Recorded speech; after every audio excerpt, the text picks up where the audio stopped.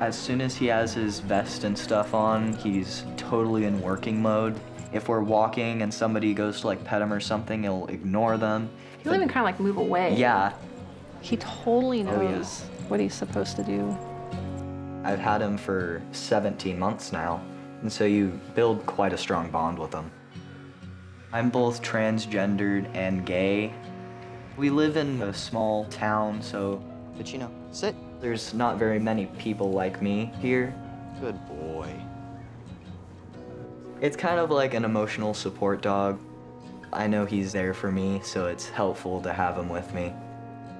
I really hope to see him at graduation. He's come so far from the little 8-week-old bundle of teeth and fluff he was.